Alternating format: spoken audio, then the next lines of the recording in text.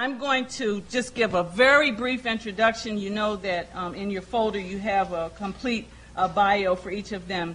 But let me just introduce each of them, and I believe our time frame is going to be about 10 minutes. If we can adhere to 10-minute presentations, we're going to try our best to do that, and then we will receive, as has been said,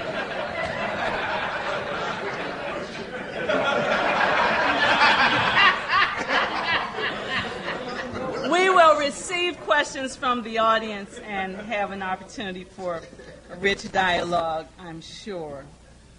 Our first presenter is Bishop Carlton Pearson, who is the presiding bishop of over 500 churches and ministries through the Azusa Interdenominational Fellowship of Christian Churches and Ministries, and pastor of the Higher Dimensions Family Church in Tulsa, Oklahoma, where he has served for more than 20 years. And we've heard his music, and he is a person who brings multiple gifts to the multiple ministries that he has produced and participated in, as you can see in your program.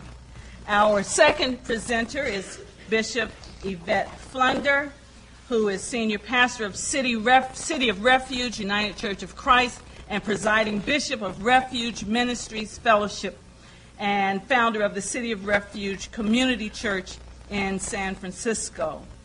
She is a graduate of the Pacific School of Religion and has a Doctor of Ministry degree from the San Francisco Theological Seminary. She is the author of a new book, Where the Edge Gathers, is that right? Where the Edge Gathers, Theology and Homiletics of Radical Inclusivity, and that is publication of Pilgrim Press.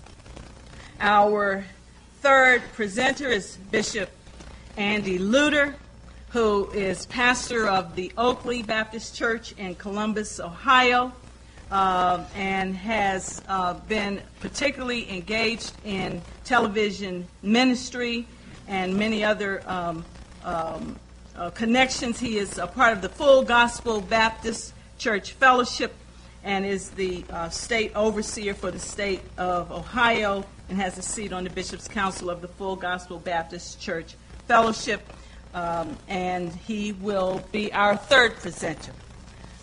Fourth is the Reverend Dr. Frank Madison Reed III, who is minister of the historic Bethel AME Church in Baltimore and is the fifth generation of his family to be a minister in the AME Church.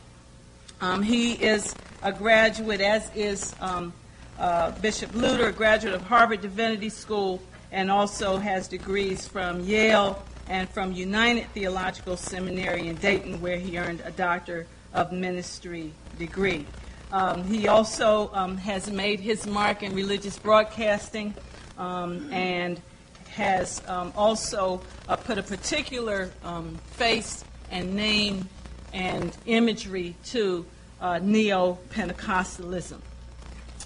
Our fifth and final panelist is the Reverend Eugene Rivers III, who is pastor of the Azusa Christian Community in Dorchester, Massachusetts.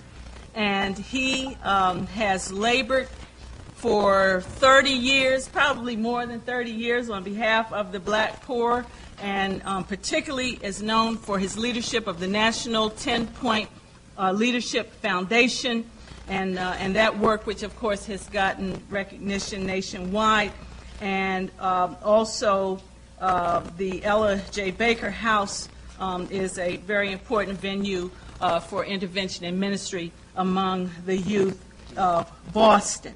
And so, in that order, I'm going to invite our panelists to address the topic of reimagining Pentecostalism, beginning with Bishop Pearson.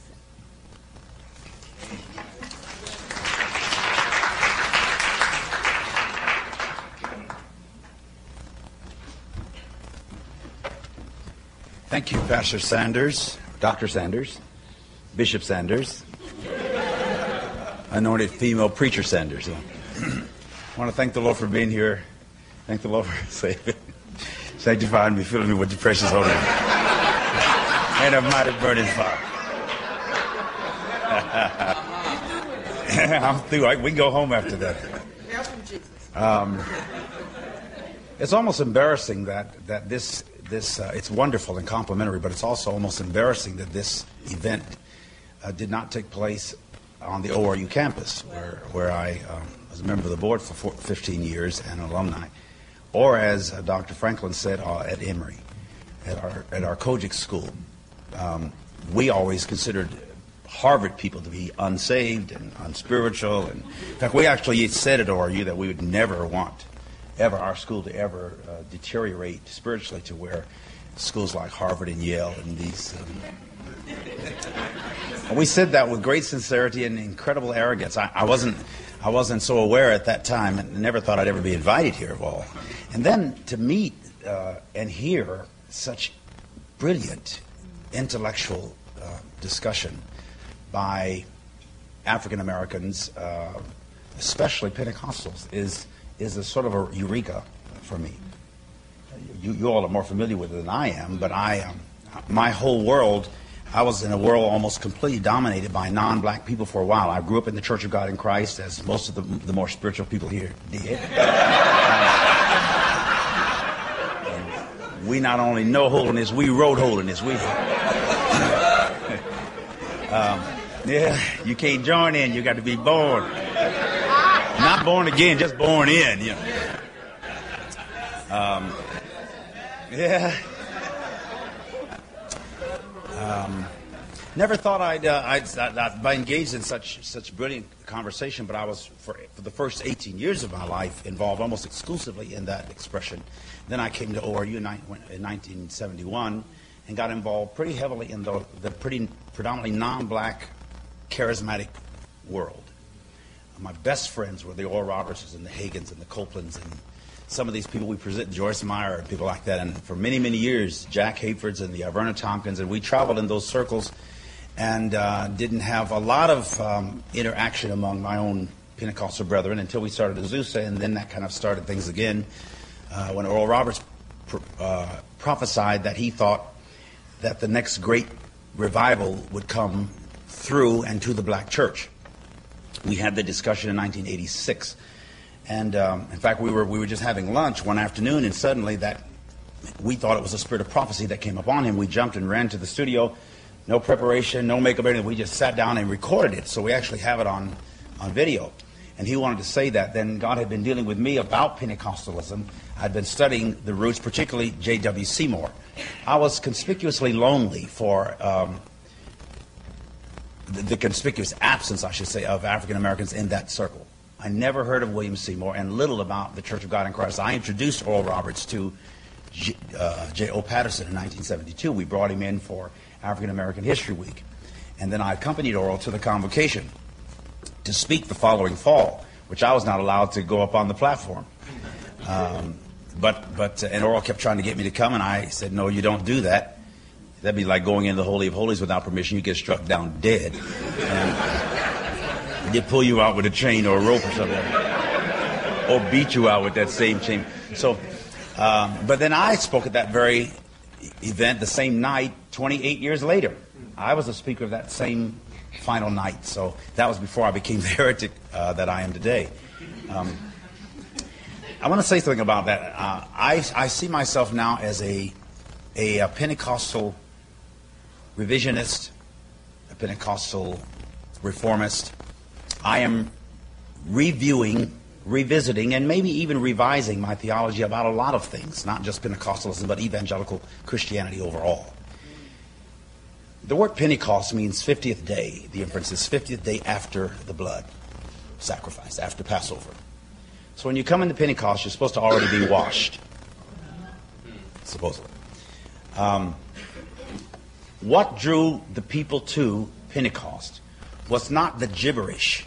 What astounded them and bewildered them, as the King James Version says, was that they understood in their cultural identity what was being discussed. And they were not discussing religion, the works of man. They were discussing the mighty or wonderful works of God.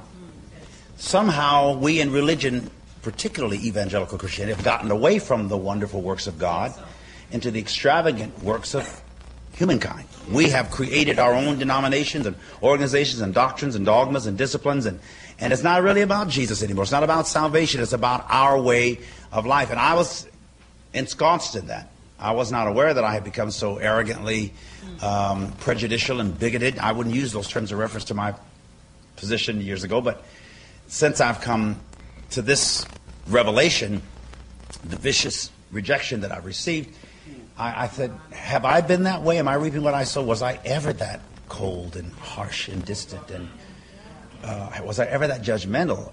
Evidently. Or I don't think I'd be receiving it to the degree that I have. Receiving the reproach of the pioneer.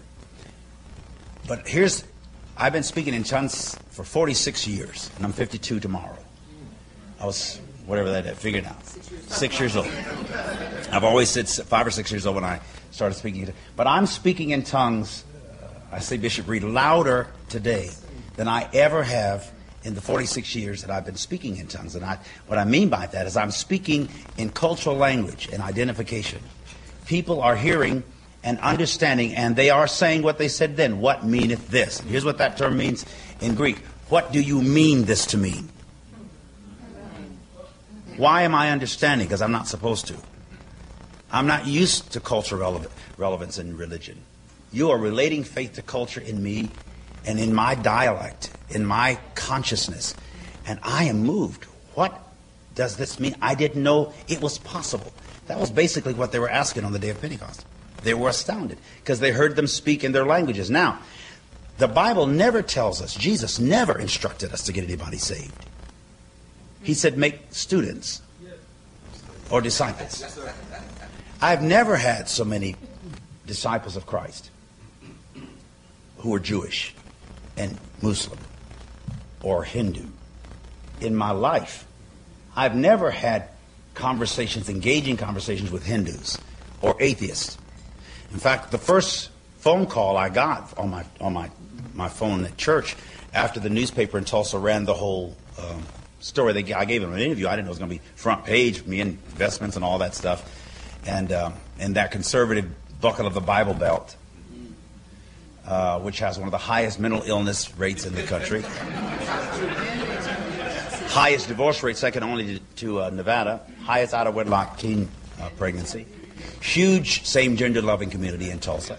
One of the biggest in the country.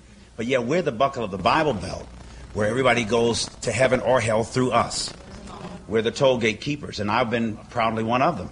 But I like the young man who stood a minute ago and said he's changed. I have changed. I was wrong. I'm saying I was wrong. I'm not saying all of you are. I was wrong in so many things that I preached, so many things that I believed. Not entirely, but I now believe that Jesus is in fact the Savior of the entire world. And it was T.L. Osborne who said it to me. When you reimagine, can you imagine, and do you have faith enough to believe that if in one man, Adam, all men died, that in the second or the last Adam, all men will be made alive? If people die indiscriminately without confessing Adam, if people die because of the curse of Adam without even necessarily believing in Adam, why cannot the last Adam have the same indiscriminate, automatic, cosmic, Adamic grace and life-changing impact that the first one? The first Adam didn't redeem us. The last Adam did. So why would the last Adam be ineffectual in his redemption? Why would it be exclusive to a few Southern Baptists? Or a few tongue-talking Pentecostals? So I had to review all that, revision all that, and now revise it and present it in a way that I'm going to Moscow. In fact, I just put on the plane Monday, a young preacher. I say young, he's my age, and that's getting younger all the time. 52 is not old, and you know it's not old, especially if you're old. But I put him on the plane from St. Petersburg, Russia. He read about us on the web, came over, spent a week discussing and discovering, and their bishops flying into Tulsa every week, or writing or calling from all over. Many that come to me as Nicodemus did Jesus by night, so nobody could know that they're at least considering the possibilities that there may be a little truth in the heresy I preach. Paul was called a heretic as well, in Acts 24. In fact, The only man in the Scripture called a heretic was Paul. So I'm in fairly good company. But it just means choice, and I've chosen to believe that Paul said to Timothy, we have put our faith in the living God, who is the Savior of all men, and especially those who believe. If he is the Savior not just for, but of all humankind, but has a special relationship with those who believe, he saves those who believe and those who don't believe. Well, somebody said to Paul, and Paul answered it, what if people don't believe? He says, does that nullify? What if some don't have faith? Romans 3:3. Does that nullify or make of none effect the faith of God? Salvation is not a matter between God and man. It's a matter between God and his Christ. That God was in Christ reconciling the world to himself. Pentecost speaks the language of the good news. The wonderful works of God is that your sins are forgiven. You are reconciled to God. You're redeemed to God. Whether you know it or not, while you were yet sinners, Christ died for us. The wonderful works of God, which the first Pentecostals spoke, declared the good news. They didn't create it. They didn't tell people they had to get saved. They were basically evidently saying you are redeemed. You are forgiven. Thank God for the blood of Jesus. And they probably quickened a little bit, as we do in holiness. Hey, thank you, gee. But they knew what they were doing. And so my presentation is not so much to impress or depress church folk like you. It's to reach the unchurch folk. And those are my new audience. That's who I'm listening to. And I'm thrilled to be a part of that great expression of evangelistic love.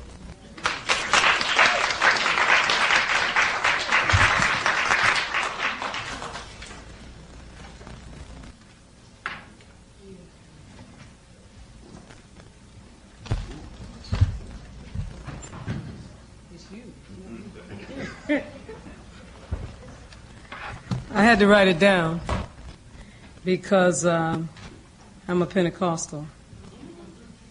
And if I don't write it down, I'll be up here till sometime tomorrow. Praise the Lord, saints. Praise the Lord, Praise the Lord again. Hallelujah. I consider myself a neo-Pentecostal, without question. And I often refer to myself as a neo-Pentecostal reconciling emerging theologian. Take it home. Because I have two concomitant streams that run through me all the time, and they run through me simultaneously. One is my Church of God in Christ self, and the other is my UCC self. And my Church of God in Christ self and my UCC self do not get along. And so from whence come wars and fightings.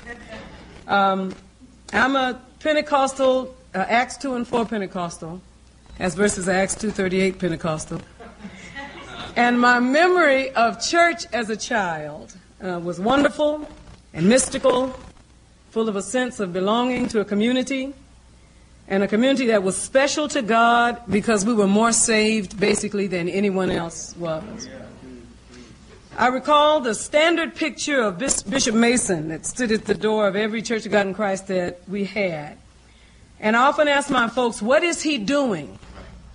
And my mother said, he's reading Roots. I said, reading Roots. What is reading Roots? And she said, well, he would look at shapes of plants and fruit and vegetables and receive a revelation from God. So as I got a little older, I asked Mama, I said, was Bishop Mason a root reader? She said, yes. We'll talk about that later. But y'all know the picture, so you know I'm telling the truth. My grandfather came to California from Texas during the diaspora just before World War II. And he came, he said, by the leading of the Holy Ghost, much to the chagrin, by the way, of my grandmother. Planted the first Church of God in Christ in San Francisco in the early 1940s. So my experience also includes 3 years in Lexington, Mississippi, at the Church of God in Christ School at Saints Academy, worshiping at St. Paul, the first Church of God in Christ ever, praying at the house where Bishop Mason lived and where his children were born. I knew the Bible, the whole Bible. Yes. I had clear answers to all the hard questions about dinosaurs and creation and all that, about things present, or imminent things, all things eschatological. I knew all things about sex and sexuality, everything that you could do, everything that you couldn't do. I could quote the appropriate passages to back up and prove my point, proof text my way through any conversation. And I was fine until I went to seminary.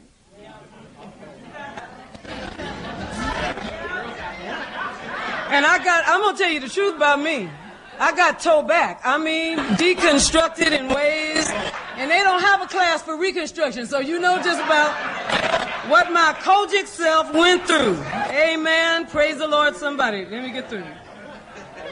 So now, quickly, how do we connect the Pentecostal experience, in my experience as a pastor and as a bishop of some 50-some churches throughout the United States and Africa?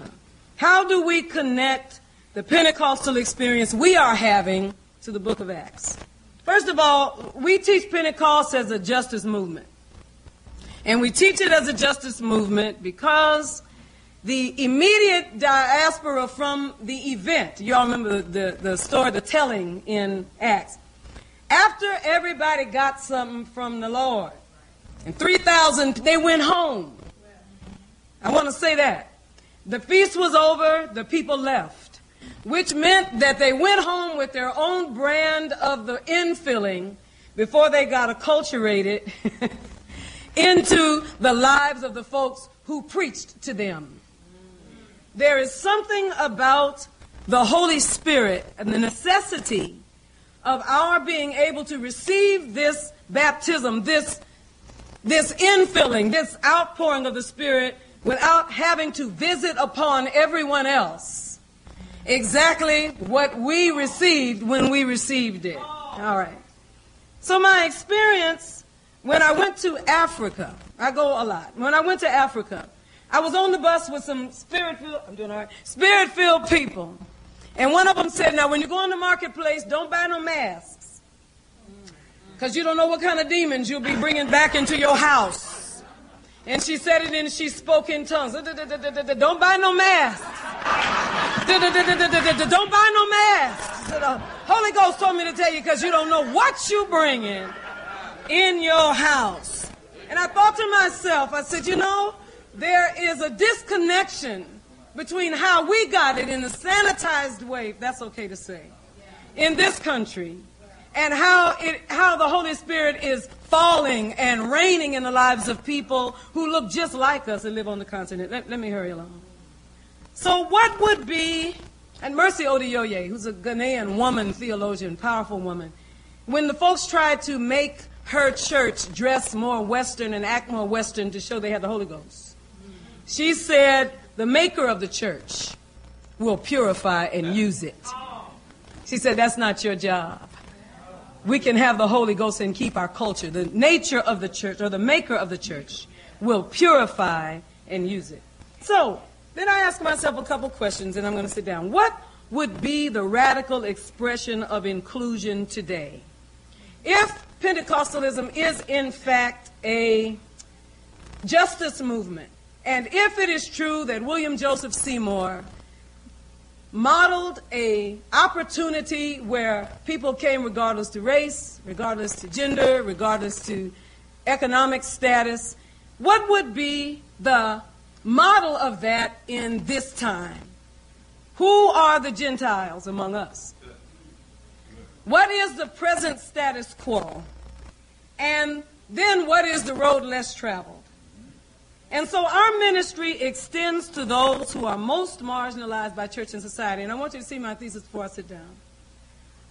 The way we practice ministry is we look intentionally for who does the church hate the most. In San Francisco, it's not hard. And somebody said, well, it would be a no-brainer that you would minister to the same gender-loving community. And I said, yes, with great intentionality. There's no shame at all in our game about that. But that's a no-brainer. We have gone beyond that to reach for the transgender community. And we meet some 60 or so transgenders at my church every Friday who have not felt connected to any church anywhere at any time in their lives. Somebody asked me, how did you come to that? I said, a transgender came to me once who was undocumented and was living with HIV. And she sat down, she was from Paris, and she sat down in my office and she said to me, I have one question for you. She said, will your Jesus have me? My Lord. Changed my life. Not hear me, it changed my life. It's not a question of will my church have you. That's not what she asked me. It wasn't a question of whether my denomination would have her or my theology would contain her. But will my Jesus, do I have a Jesus that will have her? And it led me to say that if my Jesus won't have her, let me close with this. What is the road less traveled for us? What are the current blind spots on the body of Christ? Certainly, same-gender loving people, people in recovery, those in the incarcerated population. Yes. Listen, those engaged in the sex industry for sustenance. There are people that exchange sex for food in the inner city of our cities. Come on, I'm telling the truth. And they are people who need some real practical intervention. More intervention and less judgment. And let me close with this. So we had to be honest about our own reality and the reality of the whole community to help us to build this ministry. And we had to be honest about the way women have been treated, the way same-gender loving people have been treated. And we had to tell the truth. The contribution of women in fundraising to raise money for these churches without equal representation is a problem. Amen. My mother and my grandmother both preached. They just didn't call it that. And they didn't get to sit on the front row. They didn't get to sit in the pulpit. And a young man could sit in the pulpit and be 1 year ordained while my grandmother sat on the floor. So we had to do something about that. The contribution of same-gender loving people to music, gospel music. We would have 2 songs to sing. I'm almost finished. Just give me just 2 seconds, sister. 2 songs. Can I tell the truth? Is that all right? And they're songs you don't like. I'm telling the truth. And it's all right if I tell the truth. I ain't scared. So it's important to tell the truth. So we have this risky experiment, which is Refuge Ministries, and it answers this question. How can we achieve a Pentecostal style of celebration? How can we continue the traditions of welcoming all persons to the table of the Lord? In today's context, what does it look like if you could get dead in 06 for being in a pulpit with a white woman? Then I believe that the work of the church now needs to be just as courageous and just as risky and move to the margins where people are feeling alienated from the church and find a way to welcome them to the house of God.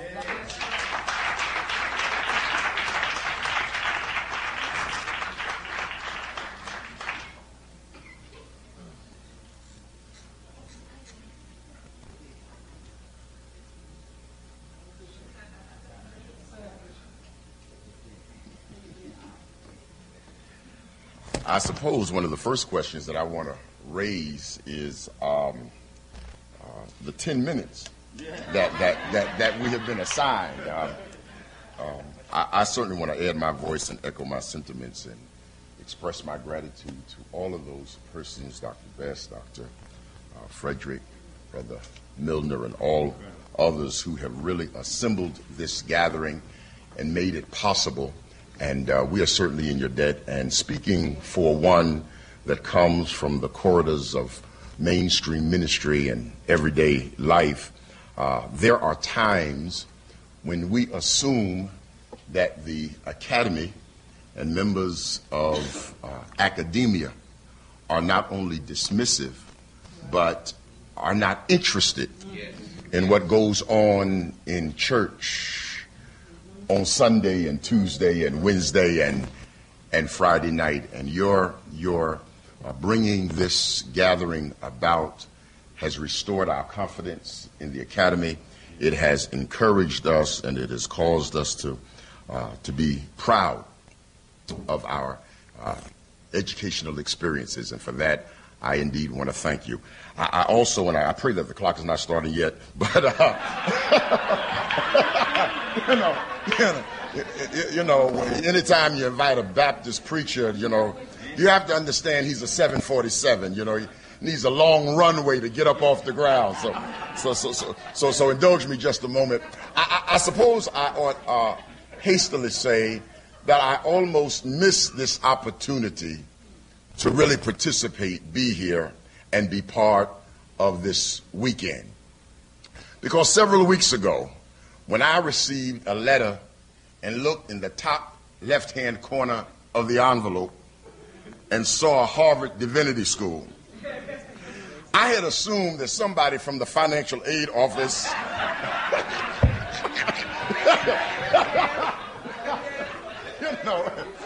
had finally caught up with me about an outstanding student loan or something, you know. So,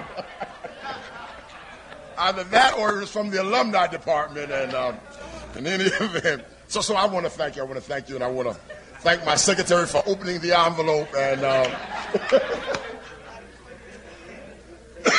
letting me know it was not as bad as I thought. I am honored to be sharing with all of those persons who have gone before me and will come after me.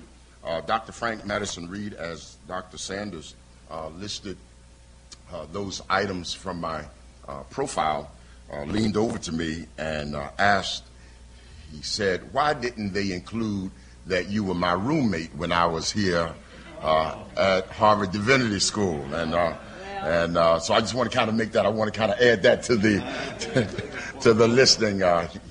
And so those were some great days, the mid-'70s. In my correspondence with Dr. Frederick, she suggested that I perhaps do two things. Number one, articulate my own personal involvement in the Pentecostal movement.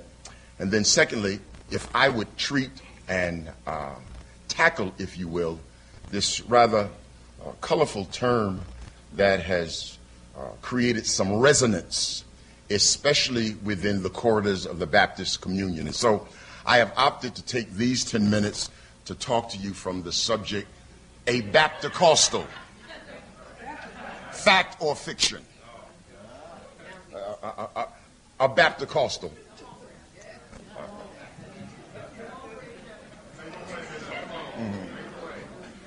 Fact or fiction.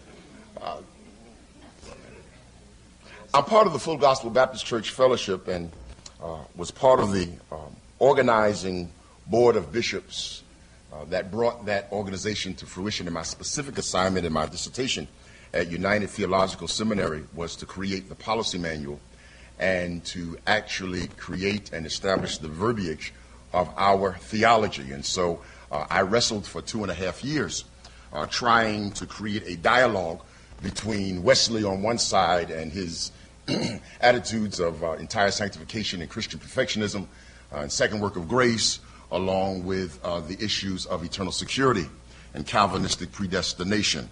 I wish I could report to you that we had resolved all of those issues. We certainly, we certainly did not, and it is an ongoing dialogue. I'm going to return to that issue in just a second, but let me say, in 1895, B.H. Irwin was one of several pioneers that had recently been, the year before, expelled from the mainstream of Methodism. He was part of a group that was referred to then as Shouting Methodists. And in 1895, he branded a new movement that became known as the Holiness Movement. And his particular organization was the Fire Baptized Holiness Organization. The following year, in 1896, a class leader in South Carolina by the name of William Edward Fuller had his own Aldersgate experience. And when he sought definition of that experience from his colleagues and his superiors in the African Methodist Episcopal Church, he was dismissed and told that what had happened to him had not happened to him. As a result, he sought answers elsewhere, and he began to search out some explanation for what had happened to him, and he came across some of the reading material of the National Holiness Movement, but more particularly the Fire Baptized Holiness Association. And he began to correspond with Irwin And in 1897, he was invited to their national meeting in Topeka, Kansas. He left South Carolina. He traveled by mule, not horse, but by mule, cross country to Topeka, Kansas, and appeared at this national meeting of holiness who had just been filled with the Holy Ghost. One of the items that always strikes me is how one's religiosity does not necessarily erase their racism. And when William Edward Fuller, a black man, appeared at the meeting of the National Holiness Movement, they discovered that he was a black man. And they were an entirely white organization. And yielding to the prevailing racial attitudes of the time, they decided to accept him. I want y'all to hear this. To accept him into the organization, but not into the fellowship. They gave him a parcel of land in Greenville and gave him a title that was overseer to your own people. He returned. There were approximately 40 churches in the white fire baptized church at that time. He returned to that work, and from 1898 to 1959, he built the colored fire baptized holiness movement. He started out with no churches at the time of his death. He had built 850 congregations in the continental United States and West Indies. He had national receipts that exceeded $1 million. The white fire baptized holiness church still had 40 churches. Somebody better hear me up in here. On his deathbed in 1959, he was approached by the leaders of the fire baptized movement with the suggestion that now they had changed their mind and felt it was time for the two organizations to come together. And of course, the major question was, who gonna be bishop? And based upon that answer, the fire baptized holiness church remained an independent body and still remains an independent, primarily African American expression today. In 1947, William Edward Fuller daughter went to Spelman College. She met a young man across the way at Morris Brown.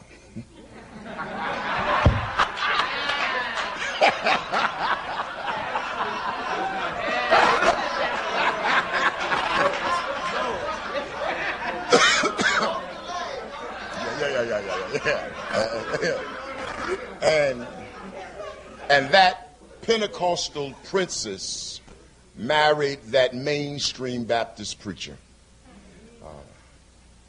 That Pentecostal princess was my mother, and William Edward Fuller was my grandfather. And so I spent my entire life going to a traditional English Baptist singing, hymn singing church on Sunday morning, and then stealing away to a little fire baptized holiness church on Sunday night.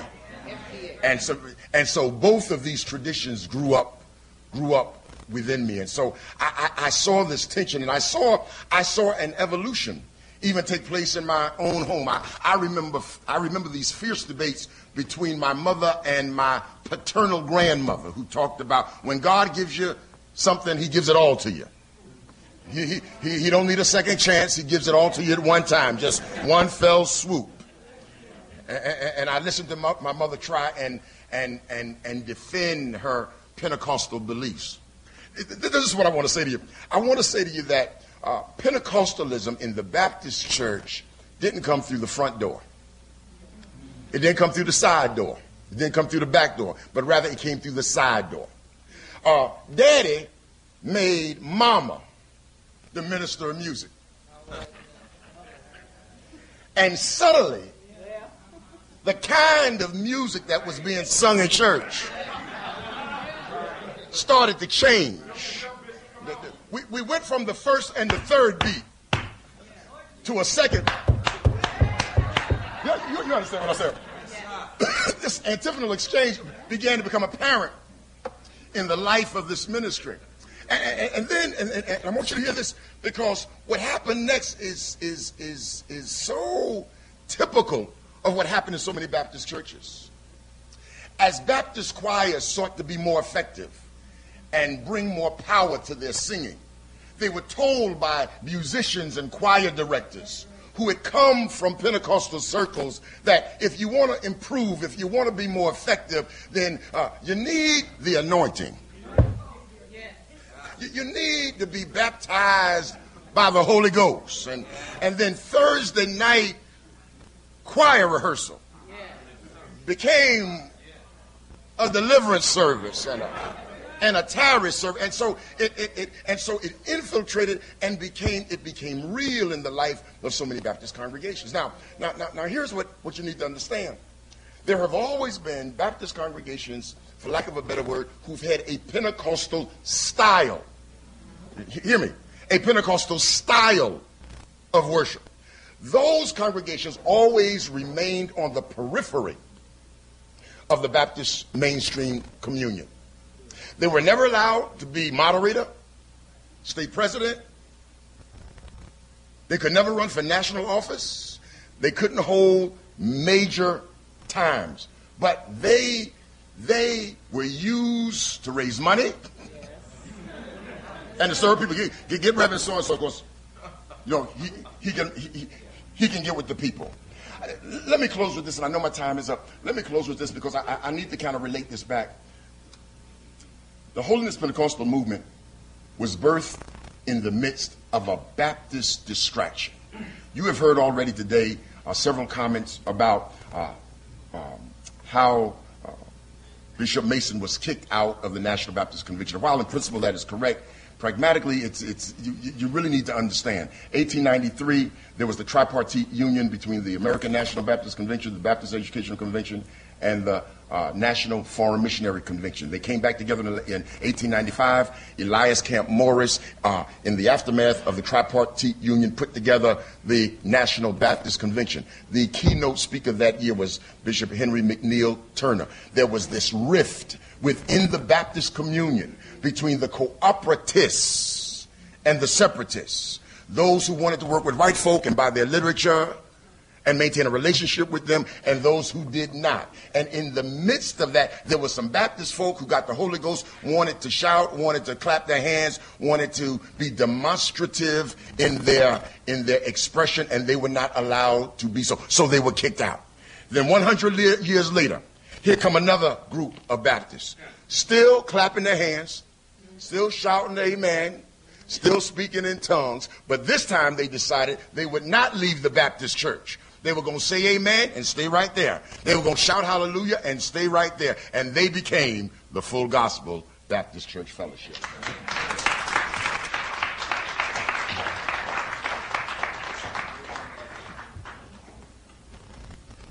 All the people of God said amen. Amen. Unlike my Baptist brother, and my roommate, Methodism is taught that you're supposed to do everything on time.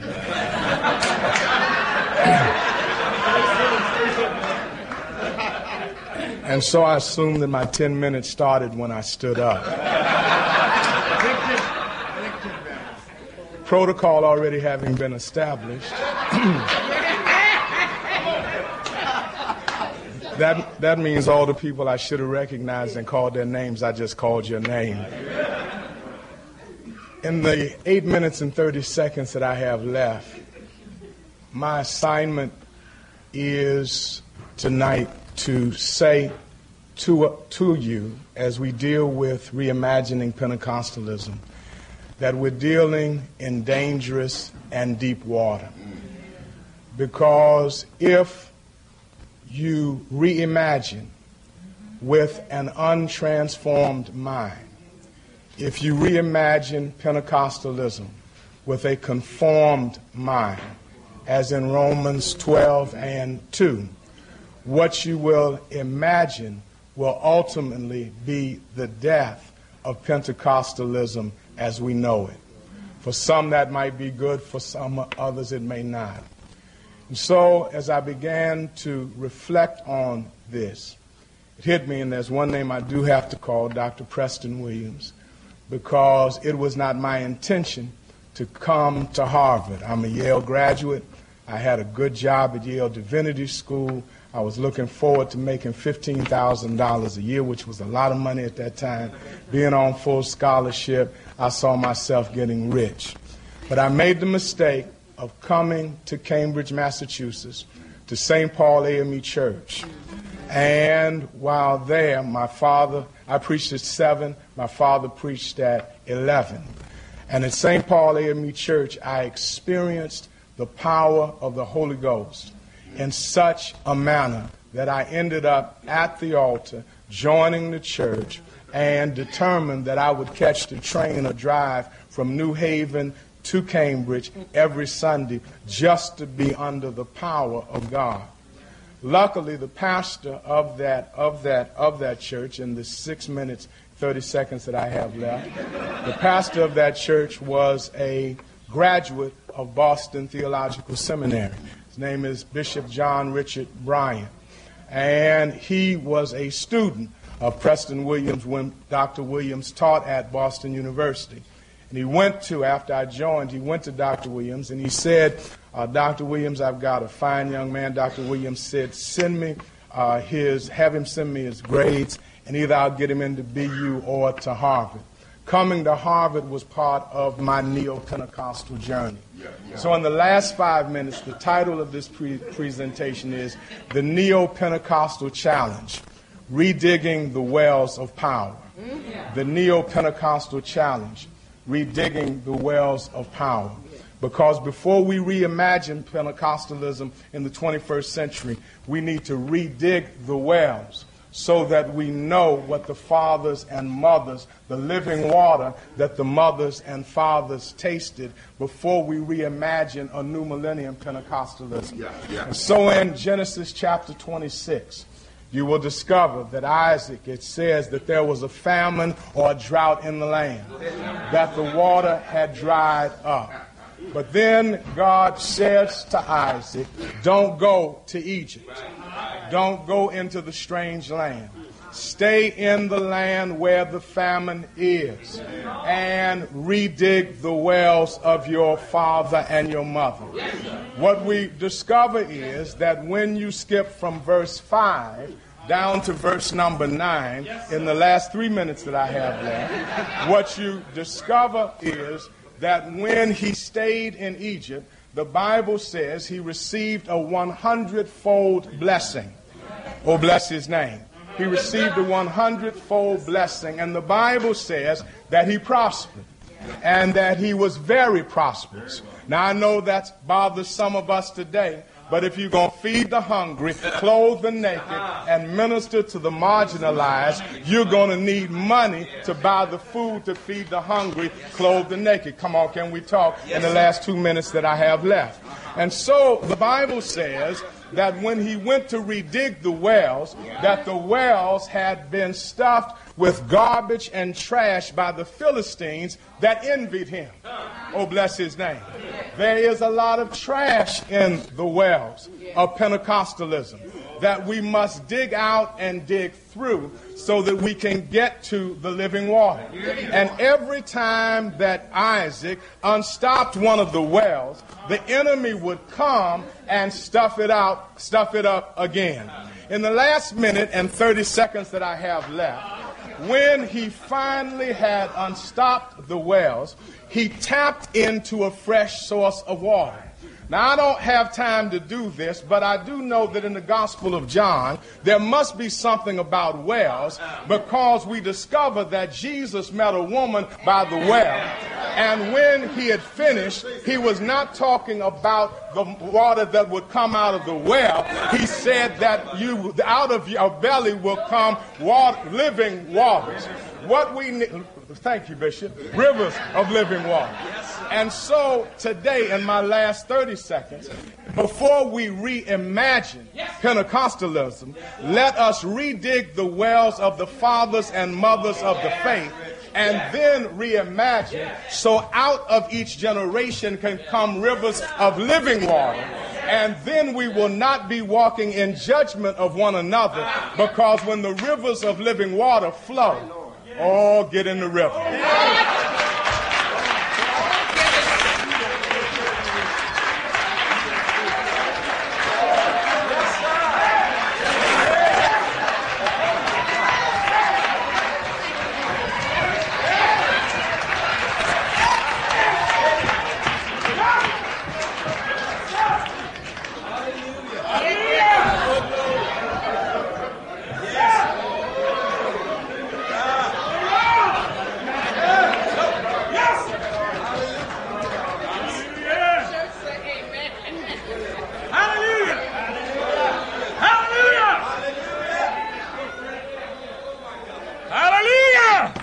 Somebody, let's say hallelujah.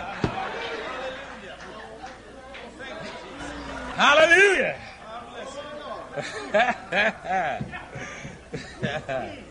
Hallelujah.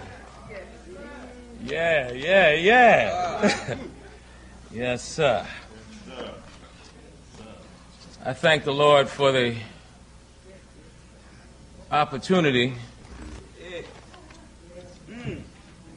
to share,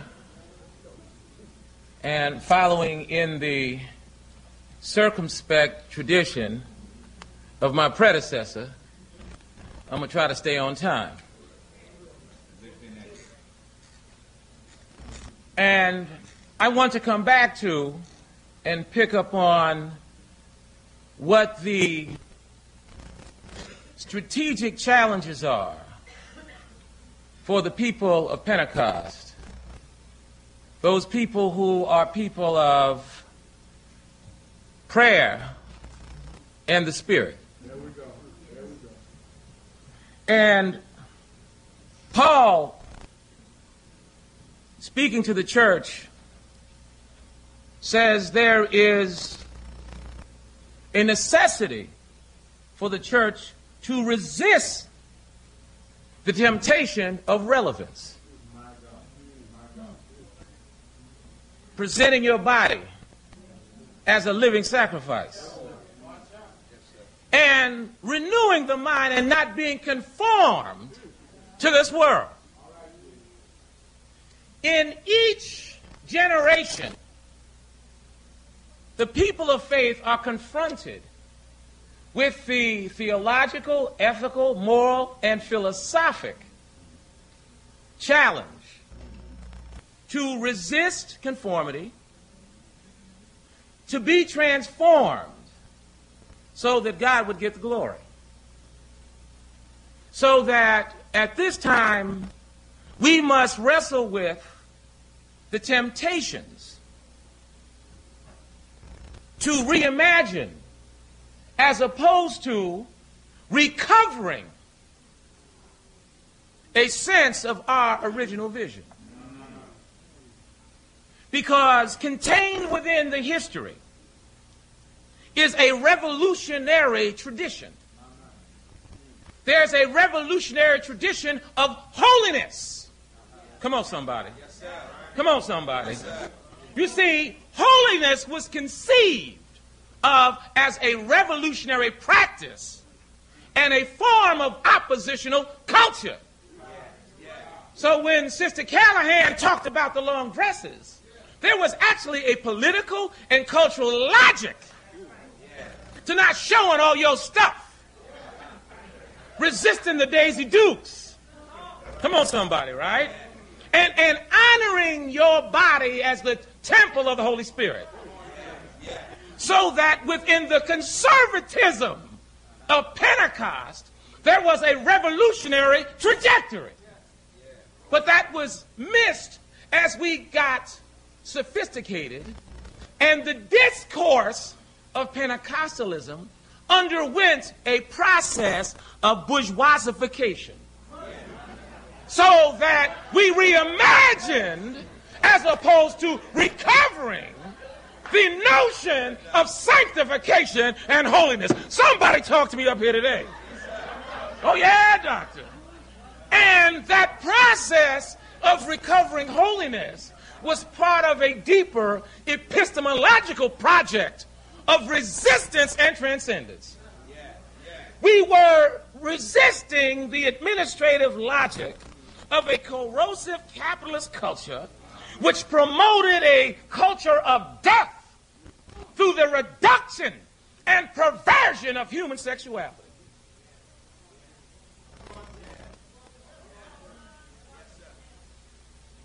I'm going to say that again. The cultural logic of advanced capitalism promoted a hedonistic elevation of the created above the creator under the pretext of emancipation, liberation, and alternative lifestyles. So, today, we've got a revolutionary project. The revolutionary project consists in at least 4 areas. There must be a philosophic recovery of biblical thought as the precondition of an emancipatory project which presupposes first moral order, then secondly freedom to pursue justice. You see, we have come to a point where we have forgotten the moral, existential, political, and cultural logic of order as a precondition for the pursuit of freedom and justice. Because within biblical thought, there is order. There's a right way you're supposed to do stuff. Somebody say amen. I know that was hard for y'all. We sit up here in Harvard, and y'all are all very progressive and emancipated and revolutionary, right? So I done said something that messed with you, but I'm going to bring this thing home for a couple of minutes. I'm going to wrap it up now. Number 1, the challenges that exist for the church are first philosophic. There must be, and I want everybody to catch this, a vigorous articulation of a deep and compassionate philosophical anthropology of human sexuality, marriage, and family. There must be a vigorous and compassionate articulation of a philosophical anthropology of sex. When you do it, why you do it, with whom you do it, and what it produces. The family. And you see, this discussion and intellectual and philosophical debate is central to the survival of black people. Number 1. Number 2, we can bring this thing home. We have to have a new politics. The paleo-liberal integrationist paradigm of the now obsolete civil rights industry is over. Y'all got as much integration as y'all gonna get. Now, some of you folk, right, are really disappointed. I didn't hear amen to the truth. Y'all got as much integration as y'all gonna get. Y'all middle-class Negroes, so you know what's gonna happen to the Pope. What that means then, logically, is that the black church, and in particular, the black church with the fire and the power, will by default operationally function as the provisional government of black America, number 1, and number 2, be the premier advocacy institution for the black world. Number 3, the big challenge, because we have not dealt with this because it's connected to power, is in the policy arena. The black church, for all of our leadership rhetoric, are policy illiterate. We go to the White House. We meet all the big white people. But in every meeting I've been in at the White House, no one comes in to the meeting with a policy prescriptive agenda around anything. Policy, y'all. Why? Because policy is connected to power. And we in the black church confuse a little cash, a fancy car, the fly suit, the big piece of real estate, and the big mortgage with power. God is calling for a whole new outpouring of his spirit. There now needs to be a fresh anointing. There now needs to be a tough conversation, because we must engage in interrogating the new currents and trends. We must recover a more radically biblical, because we ain't talking much about the Bible, I've been standing around here for a couple of hours, right? And for all the talk about Pentecost, did nobody say a whole bunch about the word? We must recover a radically biblical understanding of Pentecostal pneumatology, so that the connections between the outpouring of the Spirit and the redefinition and reconstruction of economic reality conforms to the likeness and the image of God. And in the process, we will be able to seize the unique historical opportunity that God has bequeathed to the people of the Spirit and prayer. And we will do this to his glory. In the name of Jesus, amen.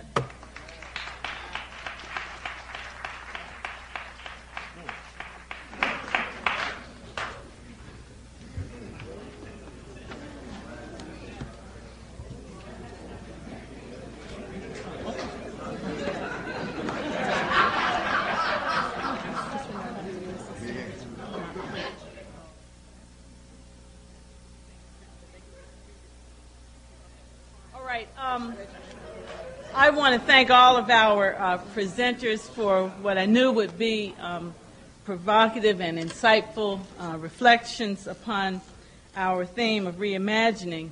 As the moderator, I see that some of you are writing your questions, but I think that we're going to have the opportunity to let you present your own questions.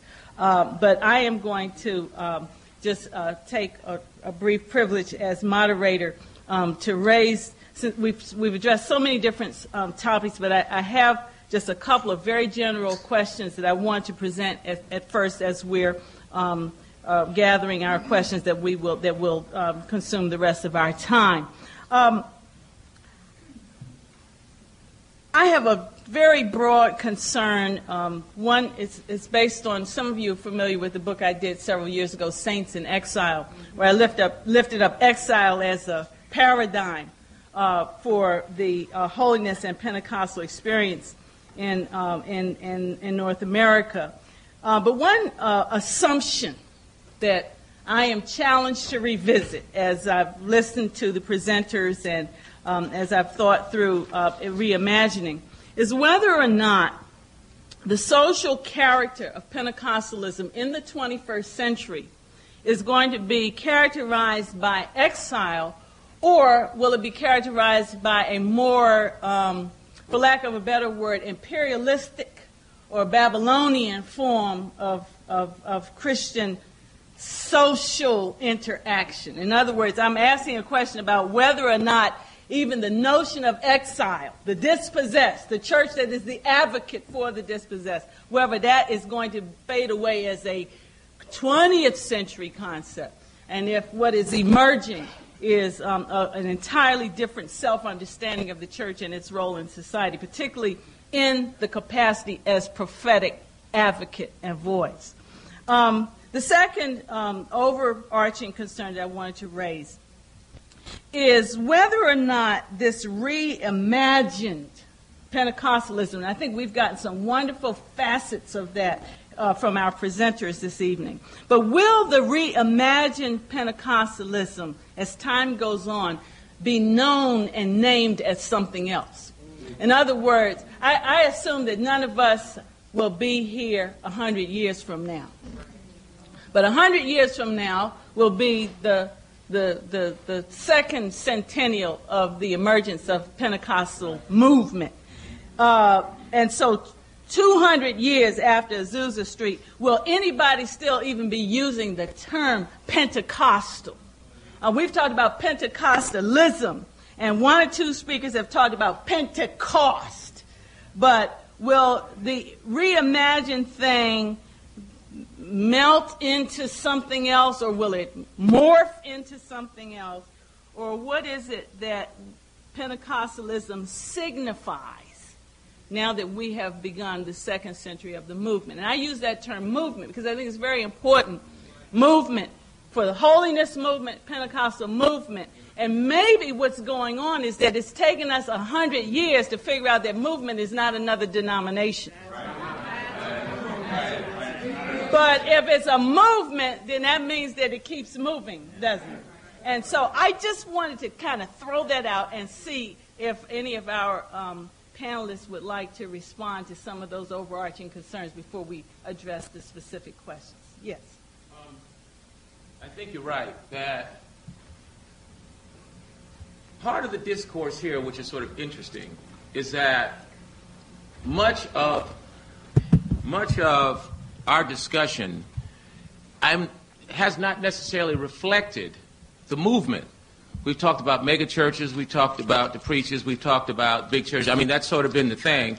And really haven't honed in on the vast majority of Pentecost who are storefront, small and medium-sized churches. They're the vast majority of churches that exist, and that movement and its multiplication is moving. And my sense is, Cheryl, that there's a new global movement, a new global black movement. I think that there is a Pentecostal Pan-Africanism that is morphing very discreetly in various levels of sophistication, intellectually and politically. I think it's moving aggressively. It's been beneath the screen, and people haven't really caught it.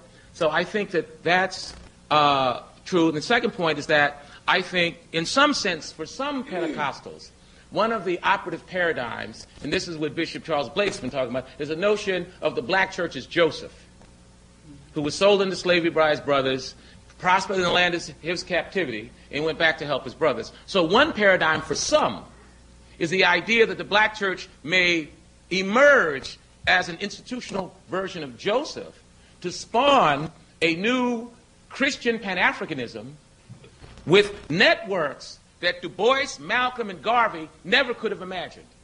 So that there's a new possibility above and beyond, above and beneath the TV evangelist thing. There's a whole vibrant intellectual movement operating around some new paradigms that have global conceptions.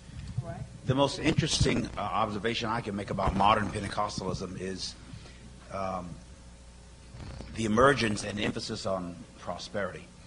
That we now are not the poor, ignorant Christians. I had a conversation with Reverend Ike and had him to preach at the church, and one of the reasons was I had demonized him, was angry with him. And when we started having Azusa, Azusa came to town and dropped $10 million on that city. And so the city fathers were calling me saying, don't let it go away. He said, we saw your people would come in with credit cards and renting cars and getting hotels, and y'all have money. I wanted to make Pentecost pretty. That's why it was ugly. I was ashamed. We rolled and frothed and screamed, and my Catholic friends had an ash on their forehead, and my Seventh-day Adventists didn't eat meat. I mean, I had a lot of Christian friends that I grew up with, but Pentecost, we were embarrassed. We were poor and ignorant in my day, 50 years ago. So Azusa was an expression to jazz it up a little bit, and so they came in their St. John's, but they'd been doing that in Memphis. They just put them on layaway a little longer in Memphis. That's right, that's right. But so my white charismatic world, and Oral Roberts said to me, 25% of my income. Interesting. He's sitting next to me in an Azusa meeting, and Archbishop Ida Hosta from Africa is raising money. He could raise money. Yes, he could. He made the command, you're coming down here now and bring $1,000. And boy, Negroes was walking, and they would bring it. And Oral Roberts leaned over to me and said, I never dreamed I'd see the day when black people would give like this. He said, 25% of my income consistently for my whole ministry has been African Americans, but it's been $10 and $15. I never saw this. So suddenly we have money and we have Harvard PhD folks. That's right. And we're trying to think, but we still speak in tongues, and we want to invite our banker friends to church, but we don't want nobody to quicken too much. So we're trying to dignify, as Catherine did, the healing ministry. No screaming in her meetings. You know, no wild things. She brought us something that Benny is trying to repeat, and he is doing that. But we wanted to bring this other thing, so we're still trying to figure out how do we keep it dignified and not lose the power. How not let the trappings of success and money and jets. And I told Reverend Ike, I said, long before Creflo, or long before Fred Price announced that he was getting $1 million a year, driving a Rolls Royce. Long before Creflo was preaching, long before these big guys were doing this with the money, he was telling us, get out of the ghetto and get into the ghetto, and we said no, and got out anyway. So we need to celebrate him in one sense. So now Baptists had money, Baptists had schools, Baptists had clinics. Pentecostals didn't, and we still don't. That's true.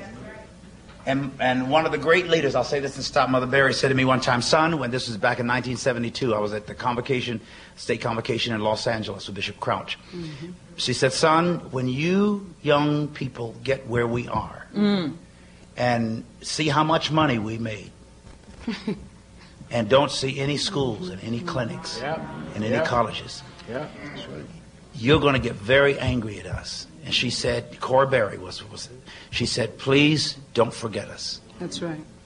And don't leave us. Mm-hmm. I left them, but I didn't forget them. Mm-hmm. But I see something happening, and it's powerful. And that's what Pentecostals needs to know. What do we do now? What meaneth this? We have money, so what is that supposed to mean? Right. On your first question, I don't think we have to choose between the exile paradigm and the Babylonian paradigm. Mm-hmm. I think we need both. I think when you look at Daniel and Daniel's response, and look at Daniel 7, where he talks about it's time for the saints to possess the kingdom, I think that's where we are now. Mm-hmm. But we have to understand both sides of power. All right? When we talk about power, there's spiritual power, prayer, order, worship, evangelism, restoration. But that by itself, that's what helped us to survive in the exile.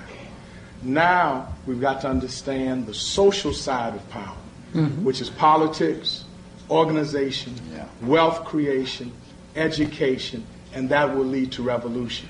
And so that does not mean we have to choose. And if we're going to really reimagine Pentecostalism, and this is why whatever disagreements I might have with revolutionary inclusion, one of the things I like is it is broadening the dialogue. And it is causing us to think about things we never thought before. But to really reimagine Pentecostalism, we need Bishop Oyedepo at this table. We need Dr. Adeboye at this table. Because it's not so much now African-American Pentecostalism shaping Africa and the third world. Now it is Nigerian and African Pentecostalism coming to America, setting up churches that are growing left and right in New York with the Ghanaian churches. The Redeemed Church now has over 600 churches here in the United States of America, most of them 1,000 or over, and they have gone back to the well. And when we go back to the well, then we don't have to choose between exile and Babylon because we know that it's a balance. All right. Can I add one thing? What comes up for me is that Pentecostalism is not monolithic. There we go. And I keep hearing that theme, it seems to me, repeated over and over in some ways, that there's one way to do Pentecostalism, or one way that it shows up and it's authentically Pentecostalism. How will it demonstrate going forward? I think the sad part about the William Joseph Seymour story is how it ended. Mm-hmm. Yeah, that's right. And the thing that we haven't talked a lot about is the tragedy of Azusa. How he died, what kind of state he was in, the racism, the misogyny, and all of the things that happened coming out of that revival. There was a tragic ending in a short period of time. How do we not revisit that? Yeah. How can we not repeat? We're talking about going to the well. Which well? And I'm just saying that because my concern is that I'm concerned about the well.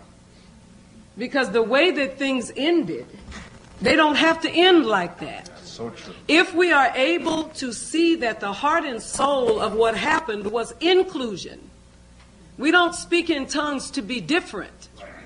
We don't speak in tongues to be holy. We speak in tongues to be understood. That's right. And to make the message of Jesus Christ universal. Relevant. And we are somewhat myopic about that. I'm in a denomination that's predominantly European American.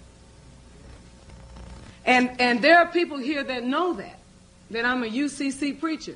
And ask the question, how did you get from being a Kojic preacher to being a UCC preacher? What was the journey? Well, and I say to them that what attracted me about that church was its justice ministry. I have a lot of Holy Ghost. Glory.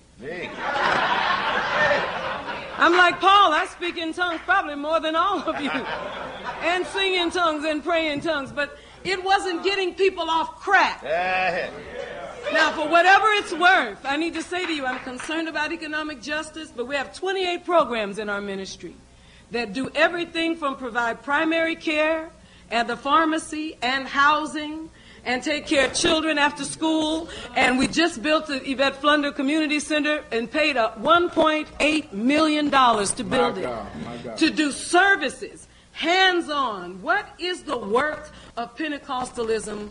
If it is, yes, it is about the Spirit. Hallelujah. But when I get up from praying in tongues, the question that I have, not only am I prospering, because that's not enough. Not only am I teaching you how to work the stock market and teaching you how to invest in mutual funds, but what am I doing to build capacity for poor people to survive and thrive in the neighborhood that I live in? What impact am I having? And I heard a preacher say, who you know, when somebody asked him, what about all the homeless people outside of your church? And he said to them, I didn't make them homeless. On TV, he said, God knows they're homeless, and God's not doing anything about it. I can't explain to you how that made me feel. But I will say to you this. I believe that Pentecostalism going forward is about taking the same risks that the folks took in 2006. I think we are afraid. I think we are way too invested in losing our personal and political positions. True. I think we are afraid politically within our churches, losing standing and rank. And I say honestly to you that there is a voice crying in the wilderness, saying, prepare ye the way of the Lord. And the question that I have is, how much courage do we have to step out into some stuff that will get us some political baggage and get us in a snit in our organizations and in the places where we connect? And this administration will not like us, and we may not get any of that government money. Now, how are we going to do this big work then? There's a lot of faith, and there's a lot of expecting funds and funding from people who are right-thinking people. And I declare to you, sisters and brothers, there's some right-thinking people out there that will help us to do this work effectively and efficiently. And I see Pentecostalism moving in that direction. Somebody said the wealth of the wicked is laid up for the righteous, but there's a few papers you got to fill out. Yes,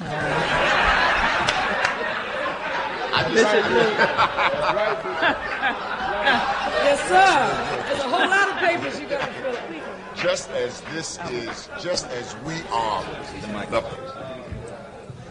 as we are the postmodern generation that has established this new term, neo-Pentecostalism, I think that the core beliefs of Pentecostalism are indelibly imprinted into the consciousness of our communities and our ministries and our churches, and that will live forever.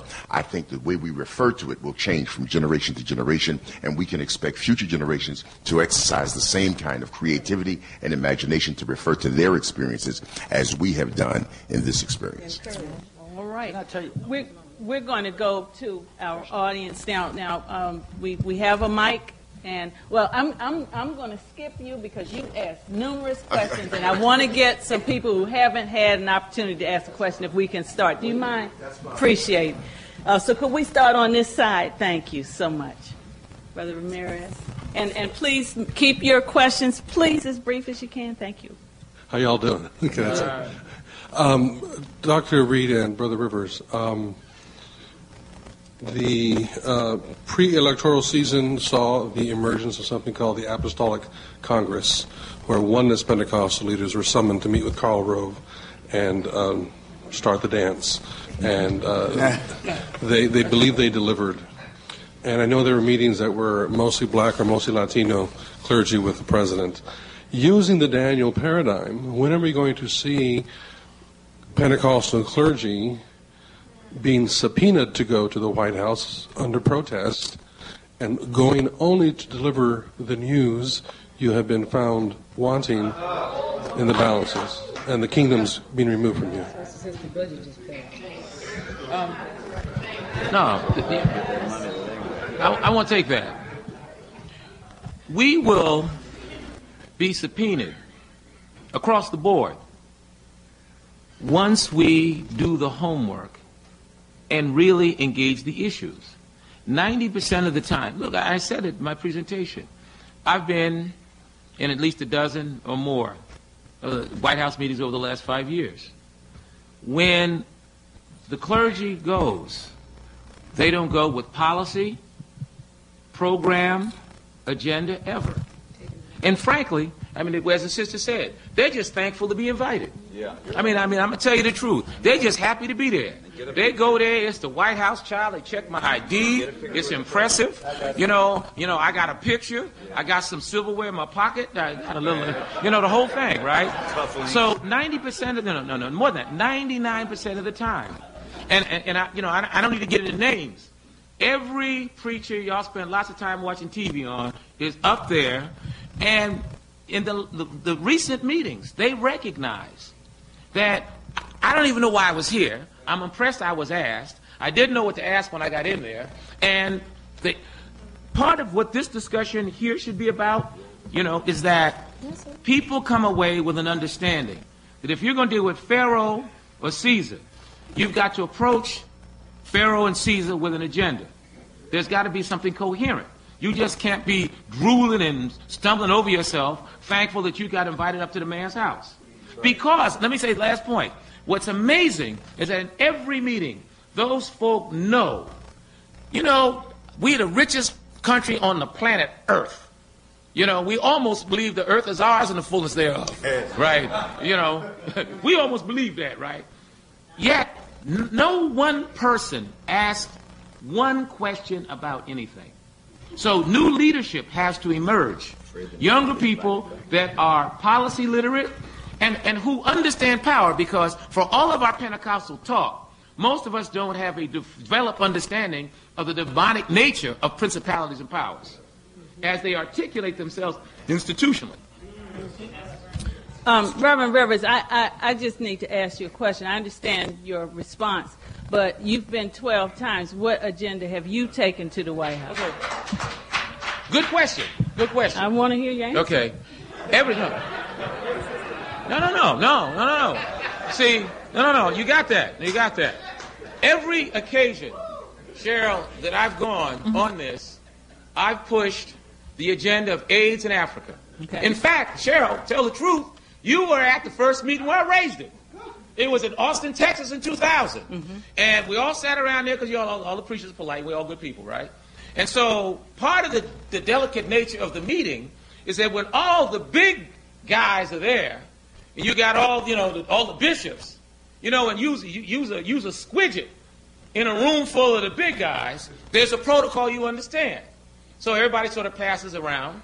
But in all the occasions at the White House when I've gone, and in subsequent real meetings, because see, the meeting with the president ain't the real meeting. That's just a dog and pony meeting. I'm just thankful to be there. All of the real work gets done with the specific policy people. Now, the more to the point question that should be asked is, okay, what happened in the real meetings? Which is where the real nuts and bolts was raised. And I'll just say this just in terms of results.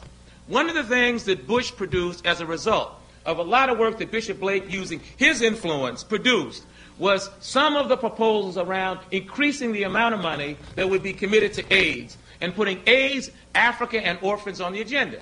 Now, that was driven by the black church and the Holy Ghost people, and that's indisputable. So, so in terms of your question, one, there's the White House meeting. But you had 12 visits, so is that the one agenda item for the 12 visits? 750 million people. I need another 20 more meetings. Okay. To get that agenda up. All right, I just wanted to. Oh, no, good question. Yes, thank you. My name is John Penton from Tacoma, Washington, pastor of the Roosevelt Heights Church.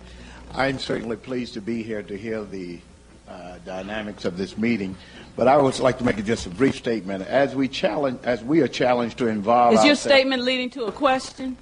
It can be. Well, I mean, we really want to have the panel have an opportunity. The question would be, have we forgotten our moral responsibility on the individual front. We certainly want to be involved in a social endeavor, but in order to be greeters instead of gatekeepers, I think we must personify the life of Christ. So therefore, my question would be, where would we have in these type of forums something that will identify us as people that live this, what we talk about, as Bishop Flunder said, and concerning reaching people. I think that's the imitators of Christ. So my question is that we are powerful people here because we are the intellectuals, and the world is hearing us. And so therefore we got the mic now. Now, since we got the mic, we have to carry it in our personal life and our lifestyle behavior. So where would we have that? Because Pentecostals was identified by life change. Not so much, they was identified by life expression of worship, but more so the purpose of that was the life change that really identified us. So when we're going to speak of life change. That sounds like a question for me. And just let me say this briefly. First of all, morality always gets tied back to sex, which always troubles me. Usually we are sexaholics in a sense, even in our thinking. The state in the United States that has more online pornography than any state in the Union is Utah, per capita, among the Mormons, who ain't supposed to be doing nothing. Now, which really gets my goat. And I just wanted to put that out there and say that to you while they are picking presidents. You know what I'm saying? Yeah. That's because the computers don't lie. So that's an important piece. I want to put that out there. Morality is sex. And I need to say just this much to you because the idea of family is also not monolithic.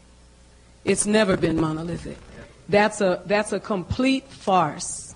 We have never had Father Knows Best and Leave It to Beaver families. There's always been some extended something or other, and auntie and nanny and Uncle Bubba and godmother and big mama and other mama and all that kind of thing happening in our families. And so families are constituted in several ways. It's important for me to say that too, because that's a part of our reality. And finally, I think that why can't we attach being moral to things like making sure people are not starving to death? Because that's moral too. And don't come away from here thinking that I don't believe that when people impact Christ, that their lives don't change. The problem is we all have a prescription for what that change is supposed to be. And we visit that on people. If this is what's supposed to change. And what changed for you may not be the same thing that changes for her. It's absolutely true that when Christ impacts our lives, change begins. But as I've said to City of Refuge, you come to Christ and you smoking 5 packs of cigarettes a day. And you call me and say that the Spirit of God in you told you to take better care of your body. And that you don't need to smoke 5 packs of cigarettes a day. And now you smoke 3. We're going to shout. Because you came in smoking 5, and you got a word from God, and it wasn't punitive, hallelujah. But it was concerned about you and your body. And now you smoke 3, I'm going to get you by the hand, we're going to dance. They're going to take the whole church up. Somebody here know how I do. We're going to take the whole church up on 3 packs of cigarettes. And if that's the most testimony you ever come in with, we'll just keep dancing on 3 because something happened. Something transformative happened in their lives. And then in the broader secular perspective, Pentecostalism isn't necessarily associated with morality. It's associated with spiritual excess. They think evangelicals are supposed to be the goody two-shoes. I remember Bishop Ray was paying me and my wife sending me to a resort in Florida, and we stopped at this store to get some things. And I saw a little lady, I could tell she was a Pentecostal lady. She and her daughter looked like they'd been in a terror service because the hair was all messed up. And the dress was wrinkled, and stuff like that. It was real late at night. I had preached on Sunday night and flew down there, so it was like 1 o'clock in the morning. So she was walking through the store, and it reminded me of holiness, really, my old revival tearing service. And I said to the lady, when I had my cap on and nobody knew, incognito, I put my my Cokes and all that stuff when I was drinking that kind of stuff on the counter. And I said to the lady, well, how you doing? How you doing, ma'am? She said, can't nobody do me like Jesus. And I remember thinking, did he do that to you? She looked like she fell out the ugly tree, hit every branch coming down.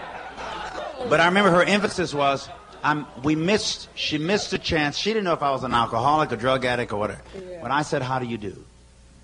That would have been her chance to give me a smile and love me and introduce Jesus to me. And when she said that, I would sing, can't nobody.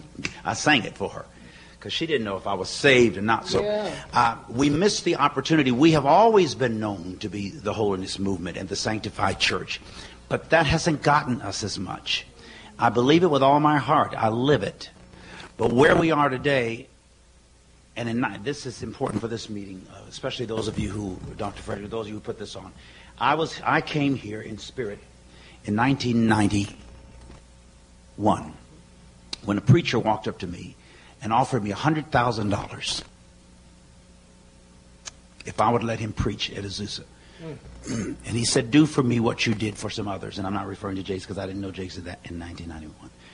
And he gave me $10,000 and walked away. Now, it wasn't for me personally. It went in the office. But I was so grieved that I accepted it. And this was only a few years into the meeting. Now, we had big crowds then.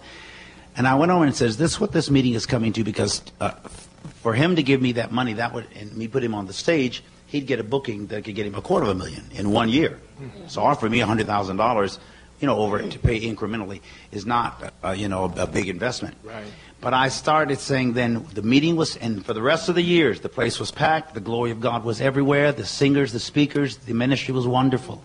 But I wasn't there. I left the meeting in those days. My spirit wasn't even there. And I never preached in that conference, and it was mine. Because the things we're touching on today, from what Bishop Thunder has said and other things that we've discussed, I wanted to make Pentecost beautiful, but I wanted it to be more powerful, more powerfully impacting. I wanted to touch a world and see a different world. I wanted that Hammond B3, which is the King James version of an organ, to be played in the White House. But I wanted to take something, as you've asked these questions, with our holiness, with our sanctification. It's so much more. And it's not just buying your way to another man's house to preach it, or a one-night stand like a prostitute or a pimp. I hate that spirit. Right. So much more. Reverend Reed? I think that your question is extremely important for two reasons. One, whether we call ourselves Pentecostal, Pentecostals in transition, Neo-Pentecostal, God has given us an opportunity to shape the world. Yes, sir. And if we don't stay focused on the greatest gift that God gave Pentecostals, which I believe is the gift of power. And God only gives us more power when we show character. And character is not about who you are when people are looking at you. It's who you are when nobody is around. And so if you are a Mormon watching pornography, it doesn't make character wrong.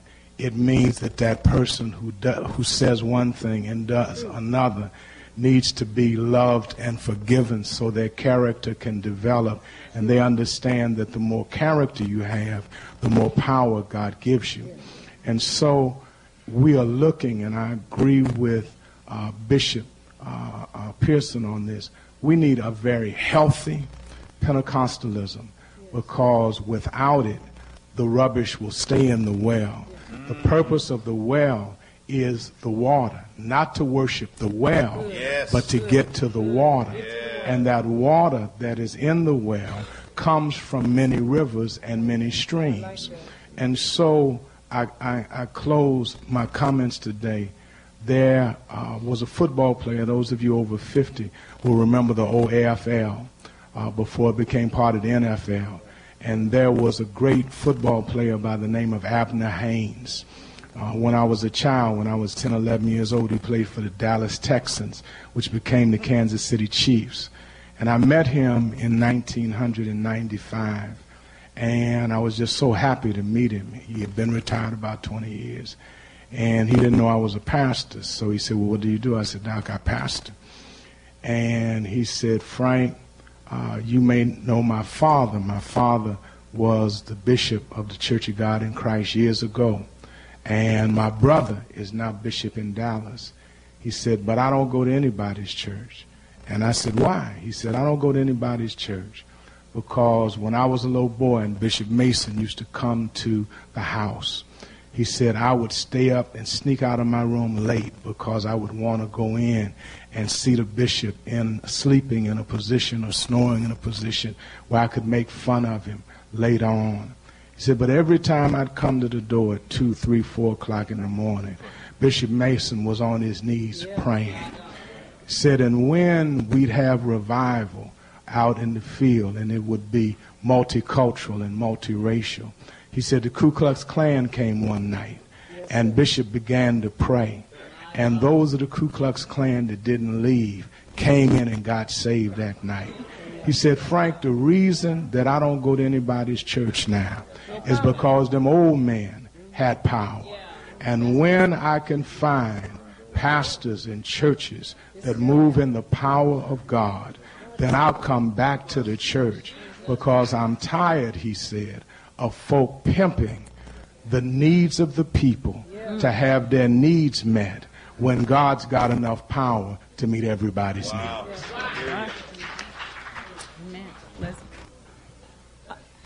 I'm Leslie Callahan from the University of Pennsylvania, and I want to pick up on a theme that Eugene Rivers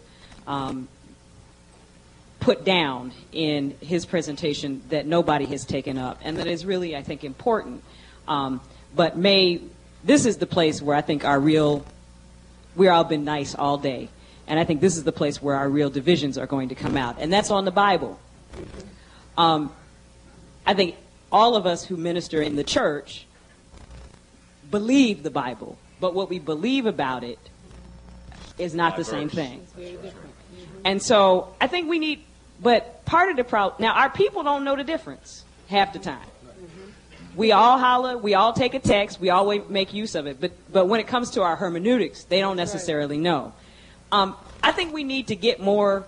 Can you open up the hermeneutics that you use for interpreting the Bible? Because I bet all of you are where you are because of your interpretation of a faithful reading of the Bible. Can you tell us something about what it is? I have to get this in. That's such a sensitive subject because I got out of all the Bible bullets anybody can shoot that I've been shot with them. So I got a bazooka of my own. There's a difference between the letter, which kills, and the logic, which gives life. The Logos, most theologians believe in the inerrant, infallible Word of God, which I do not. I believe in that's the Word of man about God. But the Logos, the logic is infallible and inerrant, but not the printed. You can no more confine deity to print than you can to portrait. You can't say he's in the letters or the literal, that's what the word comes from. But his logic of love, his language, his light and his legacy, that all makes sense. But if we all interpret just the letter, then women should not wear expensive clothes and jewelry. That'll shut Memphis down right there. No expensive clothes, no jewelry, no gold. Doesn't it say that in the New Testament? And no braids. So if you want to become a literalist, you'll miss the logic of the discussion. So my position is that the literal really will kill you, and it will divide us from now till Jesus comes. Or if he doesn't come, we go into him. But the logic is love, and that's simple. And if we could get back to that, that'll jazz it up like nothing else. The logic of God is love. I also want to say on that I think that there is general agreement in terms of what the Bible says. The division comes on what it means, and we all bring our own experiences to that. Being a product of this institution, my interpretation is not going to be identical with even many of those that I preach to, and so part of my task is bringing them to a level of understanding of biblical interpretation that is reflective of my own perspective as opposed to what they bring with them. You want all of us? I'm not a literalist, and I'll say that I don't think I could possibly be. and be a woman preacher. It's very hard to be a progeny of slaves. I mean, how am I going to do that? So I can't be a literalist. I can't take, and I also, honestly, sisters and brothers, I grew weary trying to make excuses for Paul. I just got tired of it. I'm going to just be honest with you. You know, and that part about how women can be saved in childbearing and all that, I got so upset with that boy one day. I was reading the Bible, and I read that, and then something just came over me, and I just wish he could be here. Like I'd take him out on the parking lot, get some Vaseline, take my rings off, and it would be me and him. Because that boy needed counseling. There's some places along the way, he needed some therapy. No, he needed some therapy. He had some issues because he wanted to be an apostle. And they were rejecting him, and he kept reading his resume over and over again because he was rejected. I understand rejection. I also understand legalism and being a Pharisee, and I've been all that. So I guess to some degree, and when you read him chronologically, you can see him grow, just like I grew. Anybody else grow? I grew too. So you grow. He grew. So if I take him literally at his early points, I'm not giving him a chance to grow. And if he's human and was human, then he grew. I'm human, I grew. So that's why I'm not a literalist. I can't read it that way. I believe, however, that the Holy Spirit interprets to the heart what really is the Word of God. I believe Jesus is the Word of God. Capital W-O-R-D. Jesus is the Word of God. I believe that the Scripture are words about the Word. But they are words about the Word. Beautiful. I do not believe in bibliolatry. I do not believe in worshiping the book. And I know too much about how it was canonized, and so does everybody else that's here. And if you tell the truth, because sometimes we don't tell the people the truth because we need the Bible to prove text of positions we have already taken. Thank you, Jesus.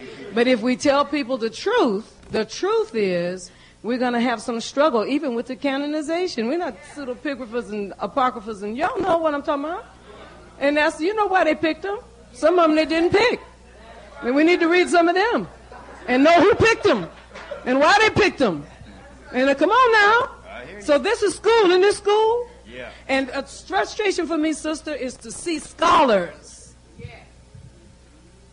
It just upsets me. I'm not frustrated when prayer warriors tell me that King James is the only real word of God and read it to me and prove text to me from a position.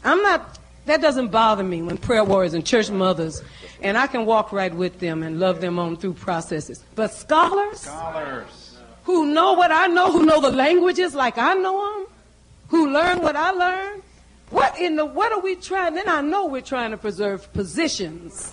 Not true. Jane, did you want to comment on it? Oh. I think, Doctor, your question is achieving just what you meant it to achieve. And I think that's a good thing because, as Margaret J. Wheatley says, as long as we're not talking to one another, we can't be healthy. I do believe that the Bible is the Word of God. I do not believe it should be taken literally. I believe it's a nice steak, a nice T-bone steak. And I think the Spirit, with prayer, gives us the tools by which we can eat the meat and leave the bone. But I'm not going to throw away. My mama left my father when I was 11 years old. And when we got T-bone steak about once every month. And 4 of us had to eat off of it. And I always waited for the bone because I wasn't going to eat the bone because it would break my teeth. Yes, but I sucked every piece of meat off of it that I could. And so I think we have to be careful and make sure. I've read those other books. I've enjoyed them. I've read Pagels. I've read the Gnostic Gospels. I've read here at HDS. We had to read the book of Maccabees. We had to read the Apocrypha. I enjoyed the novel that's out now that has everybody talking about the Da Vinci Code. I enjoyed all of that. But at the end of the day, all right, because of prayer, laying the word before God, I know in my experiences, they know in their experience what works. That's right.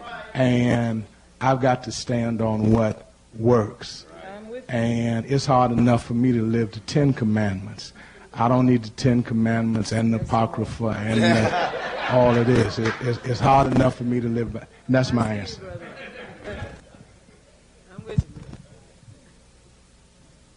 See, there exists in the academic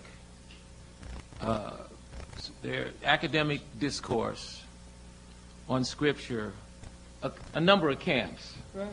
On the one hand, you have the right-wing fundamentalist literalist. Mm-hmm. And in sophisticated circles, we sort of snicker and joke because they're basically those cave people who drag their knuckles on the ground, who move their lips when they read their King James.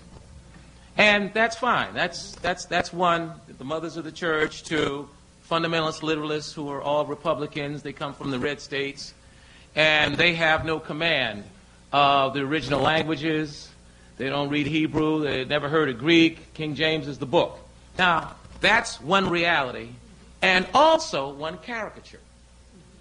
Because the reality is not simply that they're the literalists who are essentially pre-literate people who read their tattered King James and who believe that, God stopped the sun in 7 days. No, that's one perspective. It's one framework, and in certain kinds of theological discussions, it's a caricature that serves a polemical point. That's one side. On the other side, because you have the right-wing fundamentalists that talk about them liberals that ain't saved and don't know God and that whole thing, right?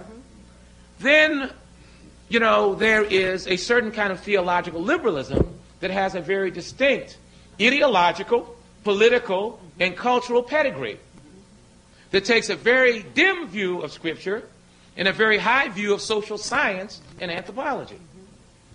And we are in that camp tonight. And that's cool. I ain't mad, right? And so I'll read James Boswell, right, on John Boswell, thank you. John Boswell, right? Because that's a sacred text. And it's important. But if we're all going to be radically inclusive, okay, you've got to have the entire range. So it's not a binary opposition of fundamentalist literalists versus the enlightened, sophisticated, radically inclusive. That can't be the game. There is a way of having a privileged high view of Scripture as God's revelation that is not literalist, fundamentalist, Neolithic, antediluvian, or backward. So I take the bone out, and the Word of God becomes the bread of life for faith and practice. Now, part of the real discussion, because this is really the elephant in the room, is this thing about sex. Because, see, there are two ways the sex thing goes, right? The fundamentalists are preoccupied with sex, and truth be told, the left wing is preoccupied with sex. Come on, y'all. See, so on both sides of the game, what's really happening here, and we've been weaving and bobbing and dancing, you understand? There's a sex thing, and what's interesting about this discussion, you understand, is that we really ain't put it on the table. Okay, so what I'm suggesting intellectually, dig it now, is that let's get out of the caricatures that, if you think that fornication is a sin, you's basically an antediluvian brickhead Negro who don't know no better, as opposed to the enlightened, sophisticated, where we deconstruct everything, because everything is everything, and ain't no such thing as sin or sexual idolatry. Dr. Sanders, I'd like to ask my question. Go ahead. And I'm a preacher, so done. We've done that part, so I'd ask that you not preach, but answer the question. An anecdote. I made a point about the picture when I gave my presentation and talked about, I think, the reality of this conference is to move to a post-critical Pentecostalism. But that's not around critical. That's through critical. When I went to college, and I am going to ask a question, quick anecdote. When I went to college, my father, who has 2 master's degrees and studied for a doctorate in education, looked at me 3 hours into a 6-hour trip to Morehouse College from North Carolina and said, "Marlon," I said, "Yes, sir." I looked at him, he said, "You know what to do." Yeah. and that was my sex education. This was after my sister had gotten pregnant when I was 13, and she had hid it for 6 months, and everybody knew she was pregnant. This is after our storefront church had lost most of our members, but we had the largest attendance the Sunday he had to announce she was pregnant. My grandmother, his mother, said to me, Marlon, she's a mother in the church, was the first person my mother's father baptized in Jesus' name. She said, Marlon, if you're going to have sex, wear a condom. Now, this was the mother of the church. Grandmother, my grandmother, mother of the church. And so where I want to go here is threefold. First is, I respect all of the opinions, but I hear from those who weren't raised in the paradox of Pentecost an appreciation for what happens when you get to the water versus those who understood the trash that was in the well in the first place, right? Okay, that's the first thing. So address the paradox, because I'm happy that I'm baptized in the Holy Ghost too and speak in tongues. But, we got to St. John and folks smoked, they drank, they were shacking, and they were shouting. So I've lived that reality. Number one, paradox. Number two, reclaiming resources. I talked about how I'm reclaiming Bishop Lawson. Pan-Africanism and Pentecostalism is not new. Bishop Blake, with all due respect, has not introduced a new thing. It goes back to the Azusa Street revival. So how do we reclaim Bishop Smallwood Williams, Bishop Ida Robinson, and what work are you all doing to expand the discourse using those resources? And thirdly, and practically, about holiness. The reality is, I meet folk who talk about I'm baptized in the Holy Ghost, and, they listen to hip-hop. And that's one of the tragedies in these conversations. We can disagree without being disagreeable. We can disagree without being backhand nasty. And one of the things that caused the major hurt between Martin and Malcolm was the things they said publicly. And then when both of them came to a newer revelation, they had to apologize to each other. And I hope they met in heaven or wherever, because Malcolm died before he could say he was sorry all the way. And now you go ahead. Thank you, brothers. God bless you. Couple things.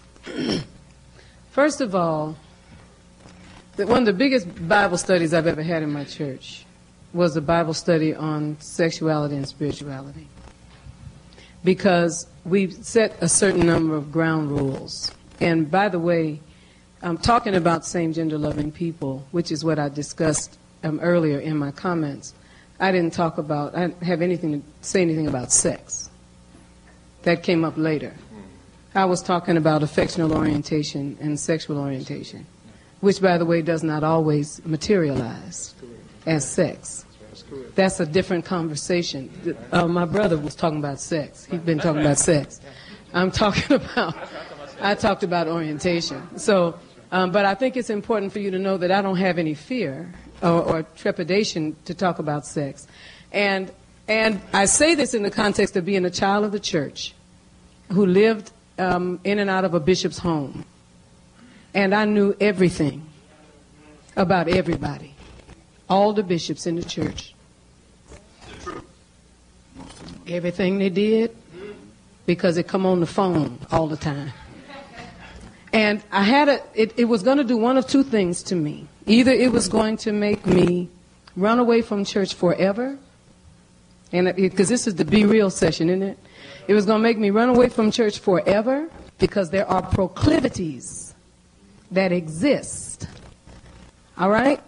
I have personally ministered to several persons who were connected to the general secretary of the church for a long time. Not the present general secretary, who happens to be my uncle, but the one that preceded him.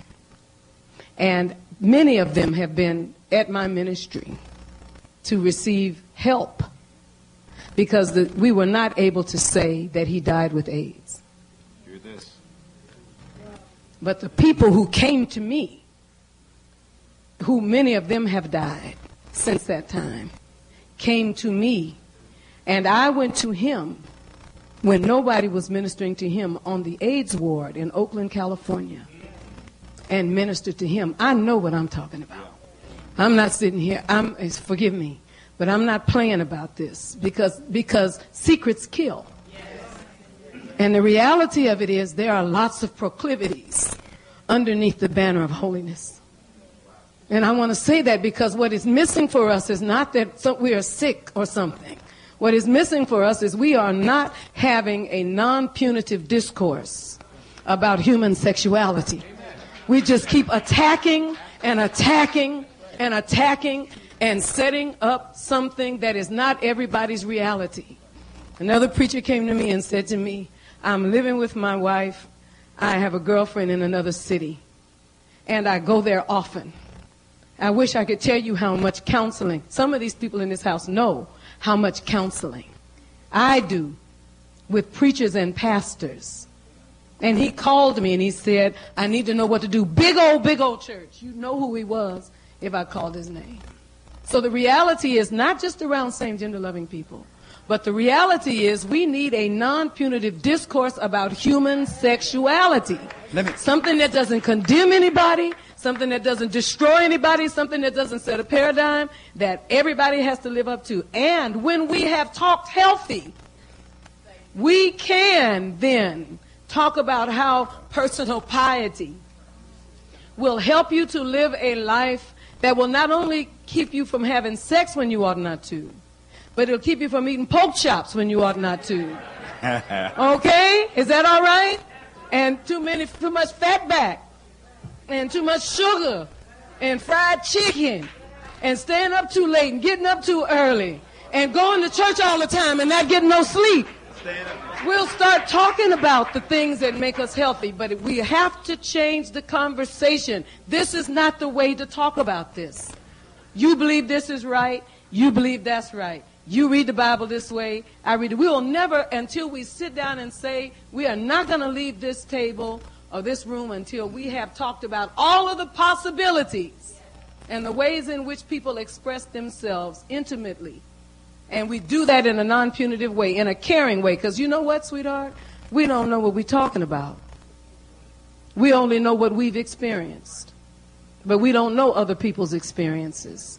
We don't know how much molestation exists in the church. We don't know how much incest exists in the church.